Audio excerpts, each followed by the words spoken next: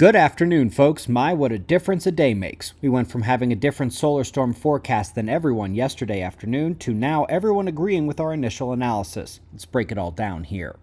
2 days ago, this long-duration solar flare erupted a CME that was clearly Earth-directed, with a full halo eruption visible on SOHO coronagraphs.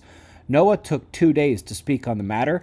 NASA initially said it would miss, and so did Dr. Tony Phillips, but last night the tune began to change, with Dr. Phillips suggesting an Earth impact was likely on June 4th, and with NASA's model updated to show a glancing blow impact. You may recall this morning, I said this was an improvement, but it still didn't quite capture the true breadth of the CME.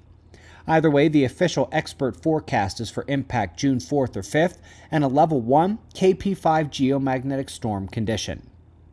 This afternoon, the NOAA Enlil spiral finally updated, and folks, that's more what I had in mind.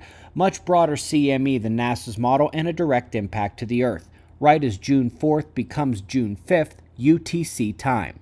I will say though, if this is the actual CME diagnostic and it's accurate, reflecting the true power, then their forecast for solar storm condition is still wrong. Maybe this would be a level 1 storm 20 years ago, but not today. Not with Earth's weakening magnetic field. We'll see within about 36 hours here. It's also worth noting, we almost had more on the way. A solar flare and filament snap occurred today. The flare went across the southern active region directly facing Earth. Luckily, it was contained, impulsive, and did not produce a CME, as that would have also been directly fired at Earth. The filament was not the big one, but a smaller one on the north, and luckily, the north-directed destabilization make this also not a direct impact threat for our planet. We are still watching for more eruptions, but the bottom line at this point is that tomorrow night will have an impact, and I think we could see level 2 or 3 storm conditions rather than the level 1 that NOAA forecasts for the event.